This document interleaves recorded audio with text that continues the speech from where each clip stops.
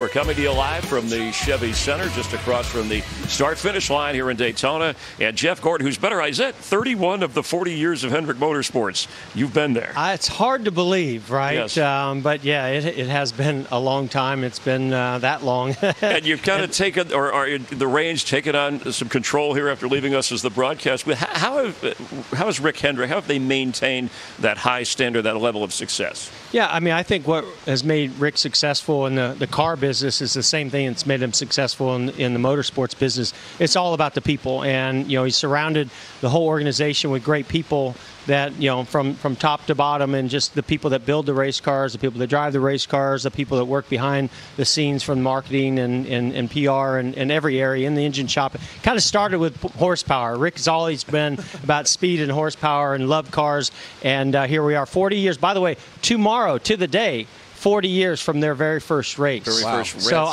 I'm not that disappointed. We're racing tomorrow as long as we go to victory lane. Oh, okay. It's been a while, though, for you guys. Yeah, about 10 years. So one of the things that I always thought was pretty interesting when I drove for SHR and we had the alliance with you guys, it always felt to me like you were the leader of Hendricks Motorsports. Whether when there was a problem, you were in there. And I tell people all the time, I look at when Jimmy Johnson had trouble those last few years at Hendrick, I always said it was because Jeff Gordon wasn't there, and because I felt you were the leader. When something was wrong, you went in there and you had the right way to do it. Is that what you think has brought Hendricks Motorsports, helped Hendricks Motorsports once you came out of the booth and went back over there full time to really help lead it? Because I always felt like you were a great leader. Well, I appreciate that.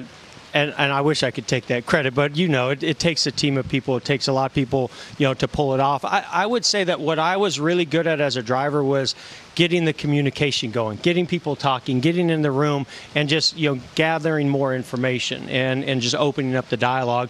And so I still feel like that's an important role to the organization and a part of my role. But I'll be honest, I'm way more involved on the business side of things than probably the competition side. I feel like Rick has always provided the resources for those people that he's put in place to go do their job and do it well, and that's where I want to try to continue to complement.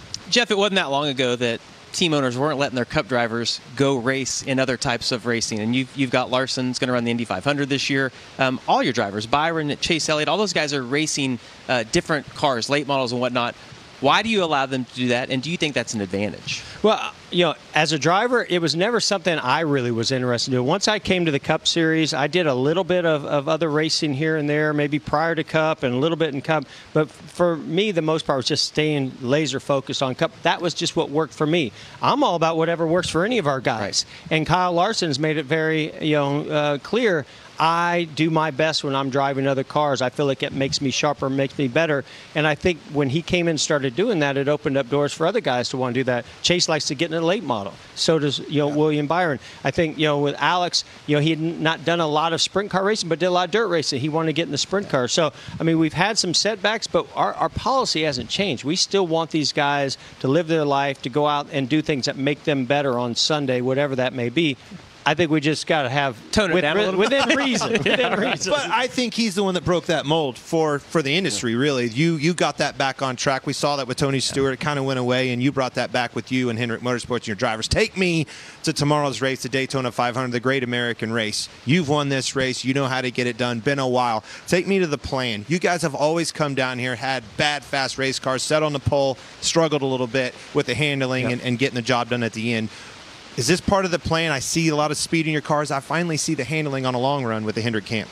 I mean, the guys have been really complimentary of the cars. Feel like they drive really good, got a lot of speed, and they had speed in qualifying as well. Had a little setback with the 48 before they were able to get through out there on the track to go qualify. But ever since then, in the race on Thursday, man, they feel great. So I'm really optimistic and excited that we have 4 great race cars and drivers and teams go get this done. But man, there's a lot of strategy in this race. The game has changed tremendously. I'm glad that we got 2 current guys up there in the booth to call this thing, because what it takes with this car, with whether you're saving fuel or whether you're wide open, what's happening on pit road, man, it takes a lot to get it done today. Yeah, about the booth, what advice would you have for him working with him since you did that? And Don't ask him that. He ran you into the business world. That's how tough it was. Yikes, man. All I got to say is hold on tight, because you've only been up there for like maybe, 45 minutes or an hour, or whatever long you've been up there with him so far. Just wait to try to keep up with this guy for an entire 500 miles. You got your work cut out for you. It's like watching a dog chase its tail. Jeff, great seeing you. Good luck tomorrow to you and your guys. Really appreciate Jeff Gordon being with us. Hey, race fans, thanks for watching our video. For all NASCAR on Fox News, content, and the best clips from Fox Sports, be sure to follow and subscribe to our channel.